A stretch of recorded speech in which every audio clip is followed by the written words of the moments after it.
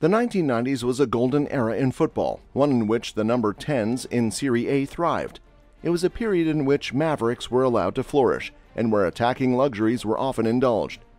Alessandro Del Piero, Roberto Baggio, and Francesco Totti flew the Italian flag, while the likes of the great Zidane and Gheorghe Hagi ensured the league's foreign contingent was well represented. Yet the league never saw anyone quite like Manuel Rui Costa. He was special, one amongst the very few of now a rare breed.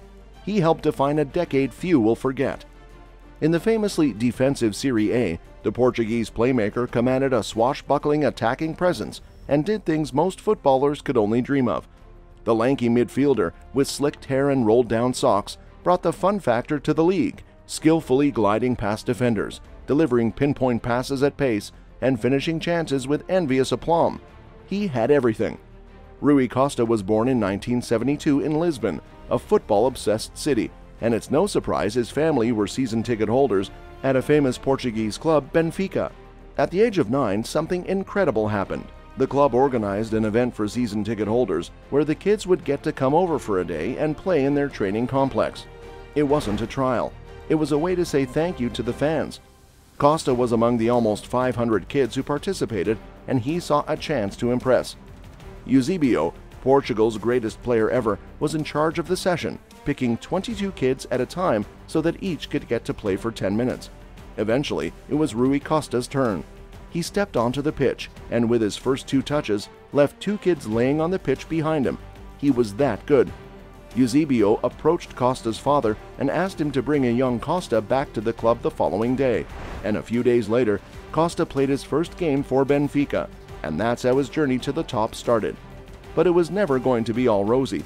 At the age of 19, with his youth contract coming to an end, Benfica wasn't sure he was good enough and that they would let him leave. At that point, he was called up for a youth match against FC Porto, and that's where he was spotted by scouts from third-tier club Fafe, who were present hoping to get some players on loan from Porto. But the club's president, Pinto da Costa, stood them up, and the meeting never took place. They ended up with Costa, and that's how, without meaning to, the FC Porto president stopped Benfica from wasting Costa's talent. He was part of the Portugal under-21 team that won the 1991 World Cup, memorably scoring the winning penalty against Brazil. After his showing at the tournament, he was introduced into the senior team at the club the following season, and he made quite an impact. His first touch and ability to operate in tight spaces stood out. He became a household name, playing alongside João Pinto in midfield, and the duo helped Benfica to the Taça de Portugal success in 1993, before tasting Primeira Liga success the following season, one that turned out to be Costa's last, in the famous colors of his beloved Benfica. The club was forced to cash in on Costa to help them navigate financial difficulties. First, Barcelona got the deal done for Costa, but with only the signature left, Benfica pulled back and demanded 5.5 million euros. Barcelona pulled out, but a promoted Italian club Fiorentina paid the amount, and against all common sense, Costa moved, with his reasoning being simple. He loved the club even above his own career and was ready to help them. Costa didn't know it at the time, but he was about to fall in love all over again. With Brian Lodrop, Francesco Biagno, Gabriel Batistuta, and Claudio Ranieri at the helm, a sleeping giant was waking up in Florence. Costa was given Roberto Baggio's famous number 10 shirt and quickly emerged as a preeminent alongside Zidane. With beguiling grace and mesmerizing artistry, he was a fully packaged playmaker. He created a telepathic relationship with Batistuta, and in a team that lacked in midfield and defense, the attacking duo became the face of the club and consolidated the reputation as Serie A's most formidable and iconic duo, the complete number 9 and 10. Italian football is traditionally conservative and defense-minded, but Fiorentina built their mid-90s success on the strength of their attack. The duo led the club to 2 Super Italians and 1 Italian Supercoppa. What stood out most was how he played. Exquisite close control, dribbling and passes that seemed unreal. He was everything a number 10 could be.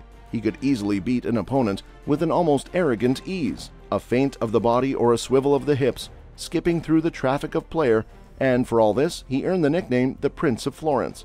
Whenever he had the ball, there was a feeling anything could happen. Such was the unpredictable nature of his game, and he deservedly rivaled Zidane and later Francesco Totti for the title of Serie A's preeminent playmaker. He was the beautiful game incarnate. Overall, Rui Costa made his teammates look good and the opponents inferior, and made Serie A a better spectacle to watch among Europe's elite leagues. With Batistuta leaving for AS Roma and Fiorentina encountering financial difficulties of their own, Costa moved on too and joined AC Milan, following Fiorentina manager Fatih Terim in a £44 million deal in 2001. Costa swapped Batistuta for Filippo Inzaghi, while Inzaghi swapped Zidane for Costa, who, upon signing for Milan, made a comment that Rui Costa was better than Zidane. How true is this statement? Well, that will remain an eternal debate in Italian football, similar to Lionel Messi and Cristiano Ronaldo now. The two played similar roles, and their overall play was very similar, almost like for like. Zizou was a genius, no doubt about that, but in their prime in Serie A, Costa seemed to excite and appeal more to the fans. When the Frenchman played from his head, Costa played from his heart, and it appealed deeply with the Italian fans. Apart from Inzaghi, Ballon d'Or winner George Weah and Andriy Shevchenko, who played alongside Costa in Milan, heaped praises on the Portuguese international, terming him the best player in the world at the time. In Milan, Costa picked up another nickname, Il Maestro, alluding to the leader of a classical music group or opera. Despite all the good work he put in at AC Milan, he quite never reached the expected levels of a player who 2 seasons earlier had become the face of Florence, but by no means was it a failed venture. Recurrent injuries meant he did not settle in well from the word go, and he struggled to live up to expectations. After a year in Milan with little impact, Costa seemed to be on his way out, with the club even signing Rivaldo as a possible replacement. Unknown to many, the arrival of the Brazilian only acted as an extra bit of competition that would lead him towards one of his greatest seasons ever. He particularly shone brightest in the Champions League, including assisting 4 goals in a group match against Deportivo La Coruna, leading to the commentator to claim he was 3 times better than Zidane.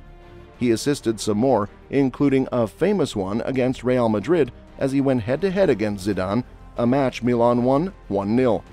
The Italian giants went on to lift the crown, beating Juventus in the finals.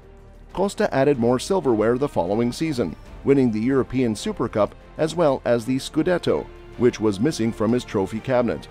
However, the arrival of Kaká, who is 10 years younger than Costa, brought a new level of energy to the game that was difficult to resist for Milan manager Carlo Ancelotti. Costa was pushed into a deep-lying role alongside Andrea Pirlo, with Kaká operating behind the attack. He was not so effective in this role. On the international scene, Costa and Portugal's golden generation were not lucky. The 2002 World Cup was meant to be their year, but they had a disappointing campaign, going out of the tournament in the group stages. The 2004 Euro provided the perfect opportunity for Portugal to win silverware, but once again they came short as they lost in the finals against that Greece side. Costa once promised that he would return to Lisbon and Benfica. He made good on this promise in 2006, deciding to eschew his £4.6 million deal to return to his beloved club, but not before he gave us that iconic photo alongside Marco Materazzi at the San Siro just before his time in Milan came to an end. After setting Italy alight for over a decade, his best footballing years were way behind him, mainly in Florence, but his presence in his boyhood club would mean everything to the fans. He did not have a lot of time with them though, donning the famous red shirt for 2 seasons before announcing his retirement. Costa managed to score 10 goals in his final season, and his last match came on 11 May 2008 at the Estadio da Luz against Vitória de Setúbal. Now, 14 years later, Rui Costa is the president of Benfica.